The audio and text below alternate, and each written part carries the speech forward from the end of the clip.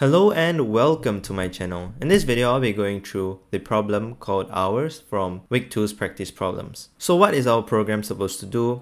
Our program is supposed to take in the number of weeks we've been studying, and based on that, ask us for each of those weeks how many hours we've spent on CS50, and then the user will enter either T for total hours or A for average hours per week, and our program is supposed to calculate either the average hours that we have spent per week on CS50 or the total hours that we have spent for the number of weeks that we have entered. Alright, so let's get started with this problem. I'll be downloading the lab's distribution code.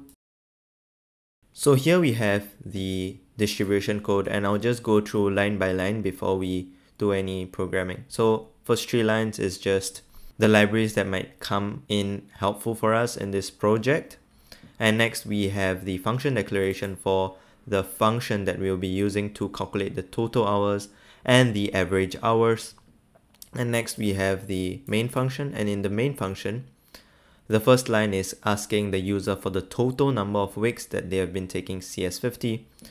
The next line is an array of the hours with size weeks. So we will have an array. So let's say, for example, the user enters 3 for the number of weeks they've been taking CS50, and then we'll create an array of type int of size 3.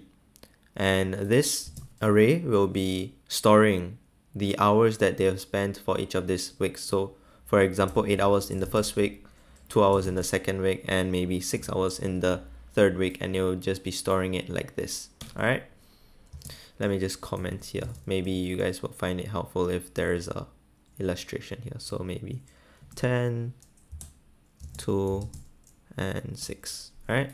So this is how the hours will be stored in the hours array based on the size given by the user for the number of weeks. Alright, so for the next for loop here, in this for loop, based on the number of weeks the user have been studying, the program will be prompting the user for the hours they've studied for that particular week.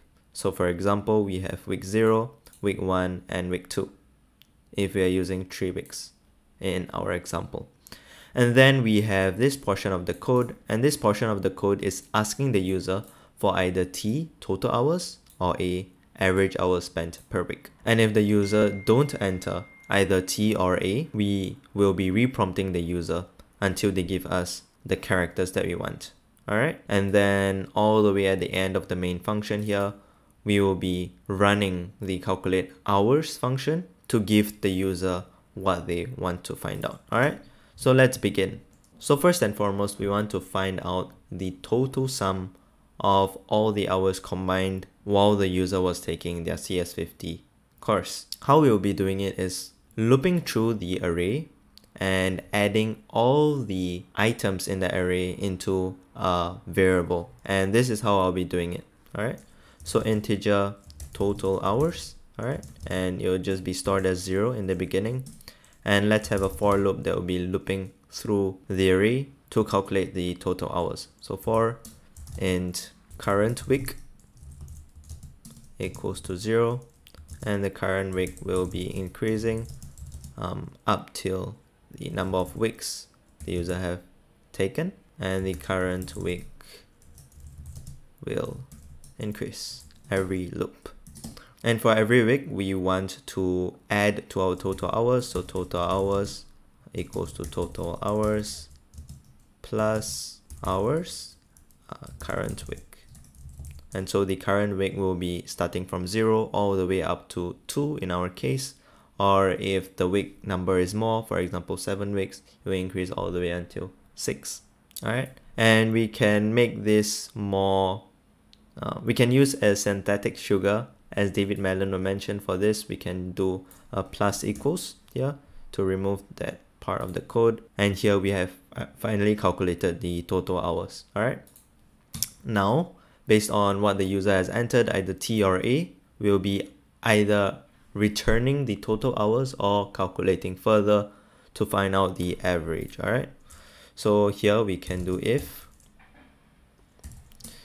output is equals to average, then we want to do a specific calculation, which is the average. Alright, so for the average, I can create another function, and this time it's gonna be a float. Right. Actually, I don't even have to create a function, I can just return it here. So return total hours divide by the number of weeks, and I'll just put a bracket here in case you know. Alright, and semicolons.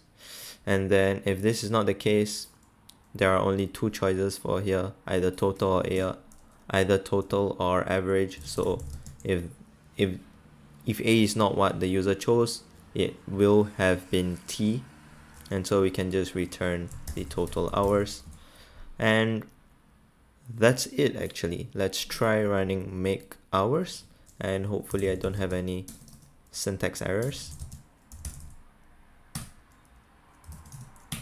Alright, so let's use the example here maybe.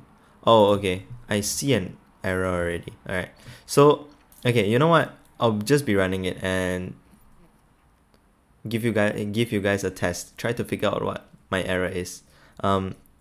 When I run my program, you guys will realize what this error is. So for example, I took 2 weeks. Week 0 is gonna be 2 hours, and week 1 is gonna be 8 hours. Sorry, not 8. And T here, and 10 hours. So that's correct, right? How about if I use the first example here? Let me run it again. 3 weeks, 3 hours for the first week, 7 for the next week, and 10 for the third week. And I want to calculate the average. And as you can see, there's something wrong here. We got a 6.0, while over here it's 6.7. Why that is the case is because I returned total divided by weeks.